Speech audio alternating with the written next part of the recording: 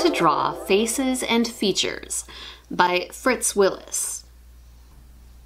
This book was a birthday present for my 13th birthday. It was accompanied by a box, a wooden box shaped very much like a suitcase with a handle at one end, and it was filled with oil paints, canvas boards, and a palette knife, brushes. It was a gift from my grandmother. On the inside cover, there was a letter printed from the publisher of the company that began, "Dear Art Enthusiast." It made me feel pretty special. There was also an introduction to the artist, Fritz Willis.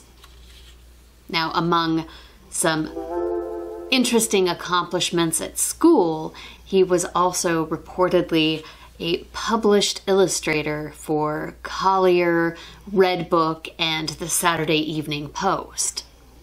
It sounded very prestigious, very important. While I undoubtedly read this book from cover to cover within the first few minutes of having it, I didn't ever, or I don't recall ever, actually doing any of the exercise from this, although I'm sure I gleaned lots of tips and pointers about how to draw the face and features, lips and eyes.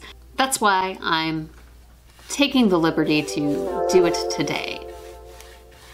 I've even used the specified color palette, which consists of colors that I don't normally use. It's referred to as a limited color palette in the book, with burnt umber, cadmium green pale, Venetian red, yellow ochre, and titanium white. And honestly, that green underpainting as recommended in the book kind of gave my painting like a little bit of a She-Hulk vibe for a while until I got it all worked out. But it does add a layer of depth and richness. Layering paint, especially in thinner layers, with acrylics in this case, really does add an amount of depth and interest to a painting.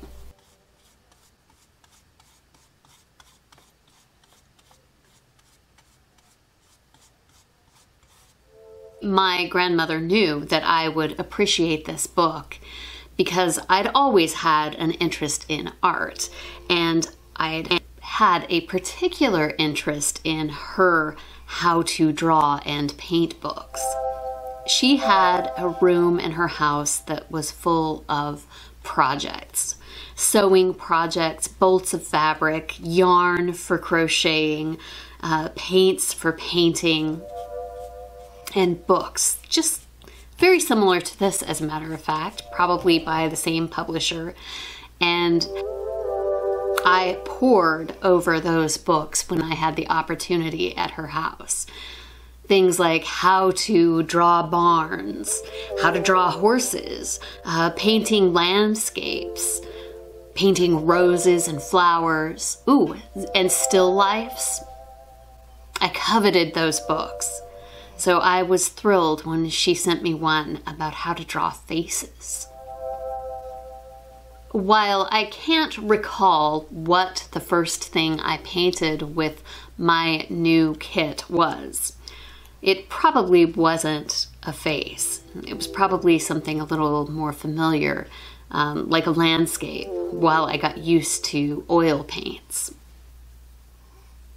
I'd never used oil paints before, and the whole gift, the whole idea of it, really made me feel mature.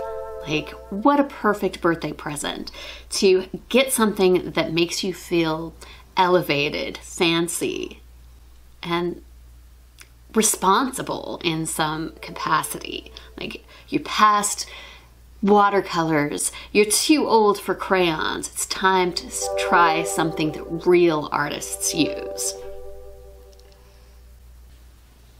Even the wording within the book itself felt really mature.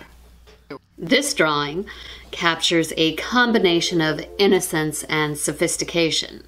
The short, round nose and soft facial lines are in direct contrast to the full lips, generous mouth, and dark-lashed, mysterious look of the eyes. Wow, generous mouth. That sounds like something from a romance novel. Of course, as I do when I come across something like this, or I have an idea to have a video about a thing, I always do research. In my research of Fritz Willis, I found that the description at the beginning of the Walter Foster art book wasn't exactly all inclusive of Mr. Willis's resume.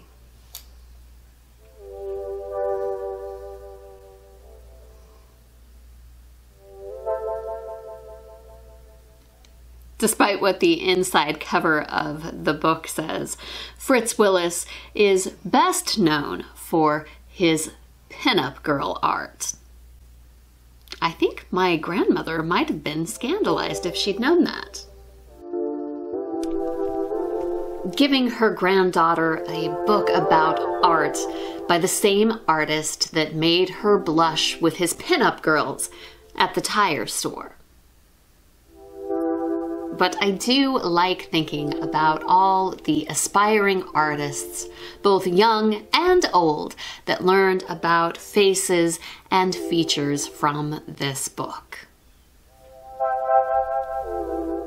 And with my exercise complete, I have a painting that looks similar to the style of Fritz Willis. And the thing that is so striking to me is how positively 1960s that color scheme makes everything look.